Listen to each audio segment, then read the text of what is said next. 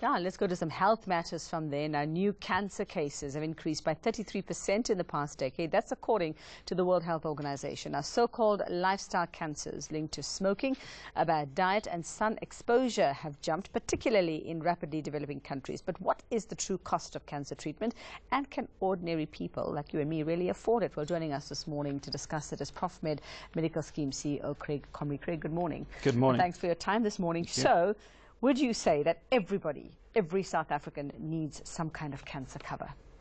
Well, I don't think people try and get cover based on the fact that they're going to get cancer. So I think that's a bit of a stretch of the view. I think one of the things that we are seeing is the emergence of new cancers, and the fact that technology is actually being advanced to such an extent that we're catching cancer a lot earlier. So there are a lot more people on treatment, and the treatment itself is actually becoming very costly to cover. Okay, so at what point would you be able to get the cover that you need? I mean, what stage of your illness would you judge whether there's a family history? Would you have to have a bit of a scare first? When would you advise, or would it be people of a certain age or over a certain age? How would you decide whether you should be one of them? Yeah, definitely their family history considerations. So if you have a family history where there has been cancer present, most definitely you need some cover. The extent of the cover is always the question. Yeah. And so once you are diagnosed with cancer, it is very difficult to get cover due to underwriting issues. And so you have to plan well ahead of time and try get medical scheme coverage if you can, early on in life rather than later on in life. But certainly as age progresses, your risk of getting cancer also increases. And so we have seen probably a 30 to 40% increase in people being treated on cancer, which has increased the overall cost to even the insurance groupings like medical schemes and other dread disease covers as well. So what are some of the things you need to be looking for when you're out there looking for some type of cover? What are the nitty-gritties? What's in the fine print that we should be worried about? Yeah, I think that there is a lot in the fine print, and so you always get what you're paying for. So you have to look quite carefully at the cover you are going to get. So often when it comes to cancer treatment, even from a medical scheme perspective, there are limitations on the type of treatment that is covered. So the regulation within the medical schemes environment means that schemes have to cover a certain level of treatment. However, it's usually not a comprehensive level of treatment. And part of that is due to the affordability issues.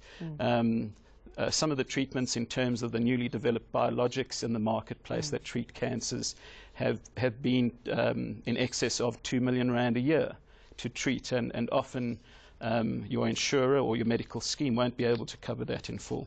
So is there cover that does cover it in full, or would you always expect to pay something out of your own pocket for treatment? So there's so many different types of cancers, and so what you have to actually do is ensure you understand what cancer you have, and then understand what your treatment plan is. And once you understand that, make sure that together with either your insurer or your medical scheme specifically, you understand where cover ends and where you're going to have to pay in. And so it's one of the first things you should do once you are diagnosed.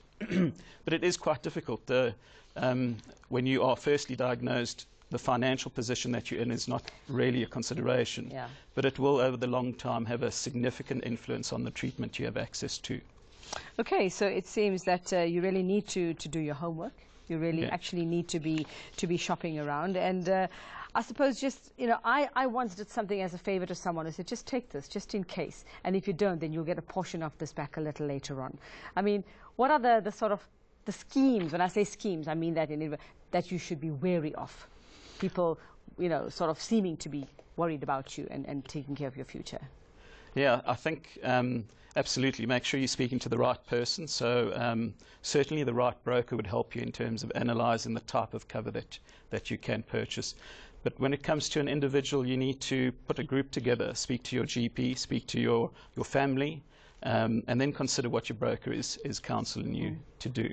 When you look deeper into the types of cover that you have, be very clear in terms of the restrictions. A lot of medical scheme options, or the basic options, would have a 200,000 rand cap or limit on it, or even a 20% co-payment in terms of the cover that they provide. And you need to understand then, in terms of your treatment plan, that may be in excess of R1 million, what that means to you and your financial position as a family. And whether you're able to work during that time of treatment and all of that, so all of those things come into play. Absolutely, and how that becomes a very real issue for families as well.